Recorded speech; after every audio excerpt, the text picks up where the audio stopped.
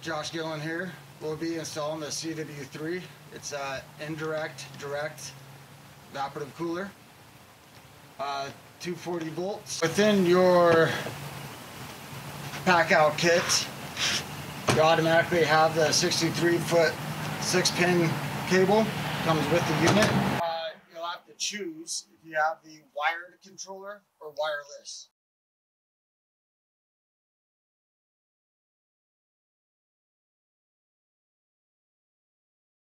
While installing the CW3, you can move it up onto the roof piece by piece or crane it up.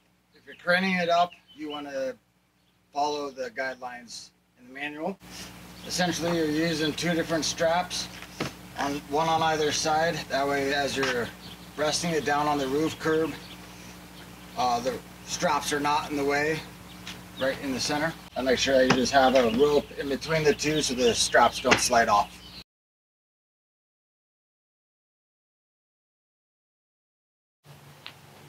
We're going to break down the CW3 piece by piece in order to get it onto the roof and start the install.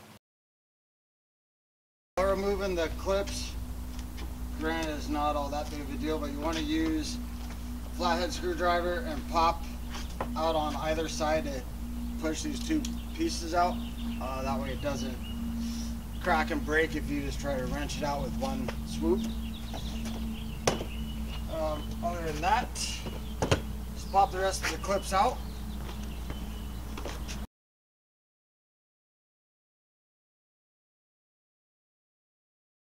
Alright, with this, removing the panel, pretty easy, just pops right out. We're removing each side panel.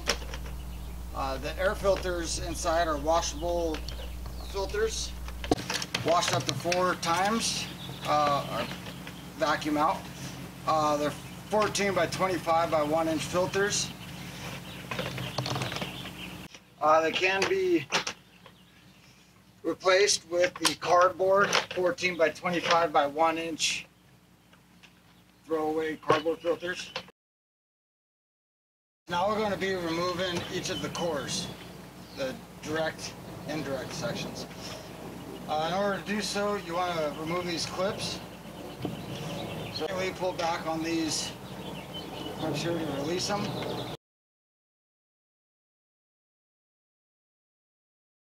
That on each one.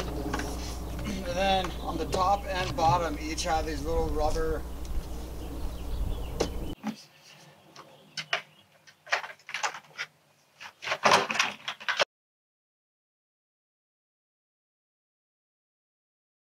The core itself, you have your inlet air coming in here. Exhaust air will come out the side, exiting out the top. And this is your supply air. So this section here is your direct section. And this is the supply air of the indirect. You just need to remove this plastic piece. Everything is labeled on the board and on each wire, so you won't need to be too concerned about where the wires go. As far as the solenoid drain pieces go, this is a 3-pin, plus it's yellow, so everything lines up, so it will be real easy to replace once you pull everything off.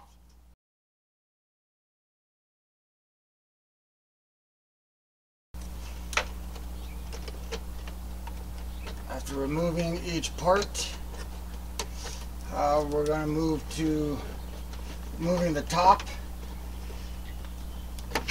piece and then the motor. That way we can carry each piece up onto the roof easily. You don't actually need to unscrew these clips, just pull them completely out. So removing the top, unscrew each of these tabs. Top will just lift right off.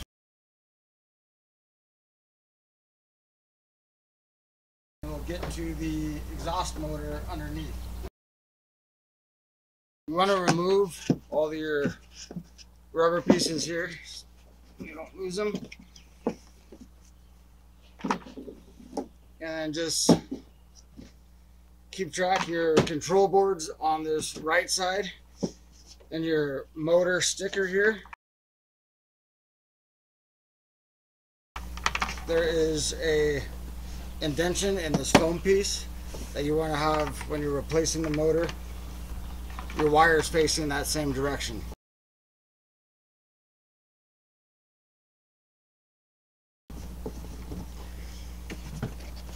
And then just pull this motor up. In order to remove this whole foam piece, you want to pull the hoses off, and then there's clips inside each corner. So there's 4 clips. You reach inside on either side. You want to pull towards you. It's like a double clip. You want to pull them towards you and then lift up on the foam piece, and that'll release the foam.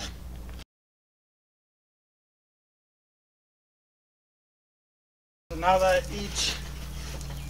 all 4 sides are unclipped, you can reach in and pull out the whole foam piece. There are 2 screws, 5/16 on either side. We're going to remove those, push on those clips in order to remove the supply motor. This is the screw that I'm talking about. There's one on either side. So pull these out, which will release the supply motor. Good enough. There's a bunch of zip ties that are holding all the wires together that I've already removed prior to removing the whole foam piece. But there's also a release clip to remove the supply motor underneath the entire unit. So you have to lift this up on both sides to push on this clip.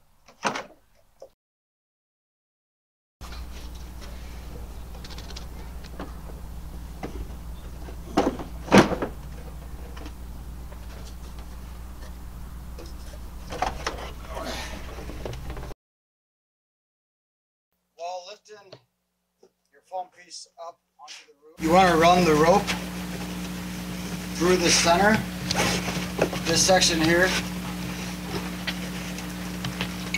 and then wrap it around to your other side. So you have a lot more surface area when picking it up. Granted, it's light, but the issue is this foam piece can separate from this harder plastic inside. So you want to make sure that it doesn't fall apart as you're doing it.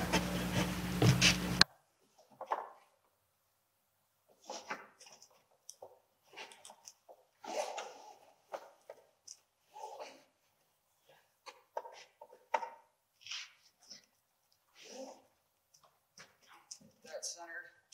Now you'll be able to pick this up to get it on the roof. The center plastic or foam piece, besides being the thinnest and easiest part to crack, by pulling up on this part here, will separate the foam from your plastic. So you want to make sure that you're not lifting or pulling on these center skinny pieces.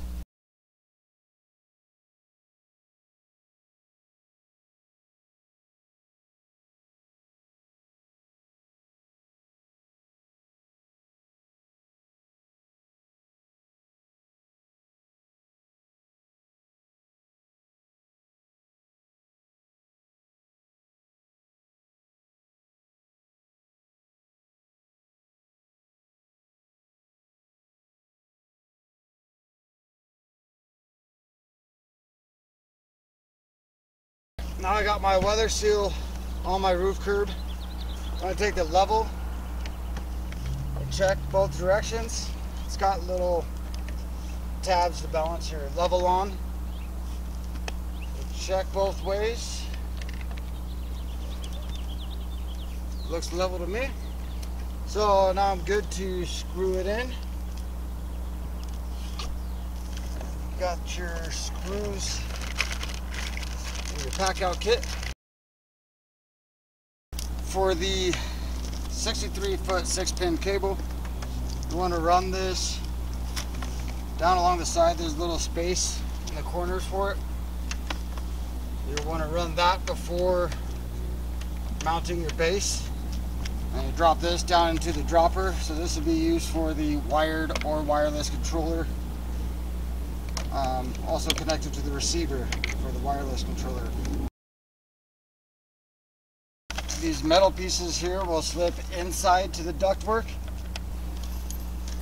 You'll have one screw on either side of these, and then 2 screws which will go into the V-slots. Along with that, you also have these metal pieces here to help tie everything down. So these 4 slip on here.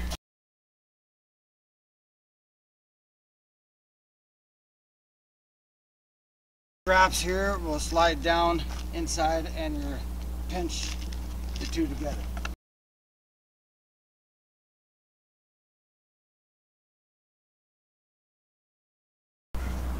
You want to make sure you get everything lined up. This is a good time to install the drain. Makes it a lot easier to reach down in there. The drain itself has a washer. You're going to want to make sure it's on top. All right, at this point, now that it's mounted down to the roof curb, make sure that the hoses and everything, once you put the motor down, that nothing's going to be pinched. As far as the drain goes, it has a flat side. You need to make sure that that lines up with the flat side in the mold of the base pan. You don't want to tighten down with like vice grips or anything, just use your hand tight. Installing the supply motor back, you're essentially making sure that you're getting your clips lined back up into the correct holes. Making sure all wires are out of the way.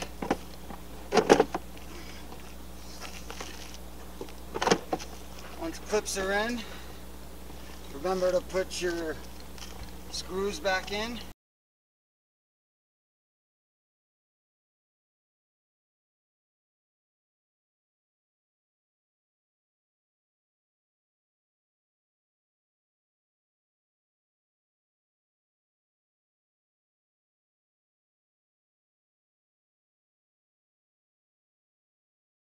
With the sticker we're pointing out, essentially this is the main piece that you need to line up in order for it to slide into place.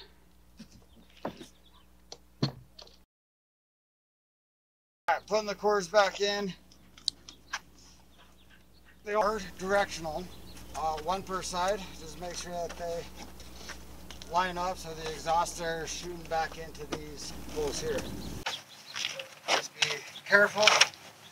Put them in, and then put your rubber flaps back on.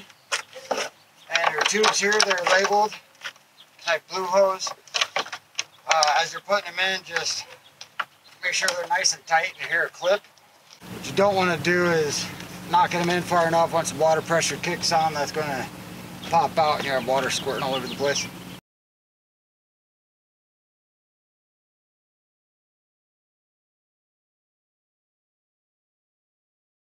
The water solenoid is located under the unit on the left side. The solenoid wire connections is not polar sensitive, so it doesn't matter which direction they go onto.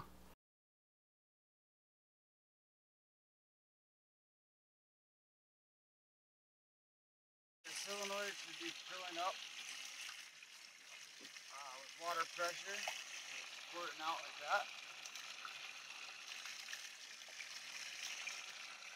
Nice and hard.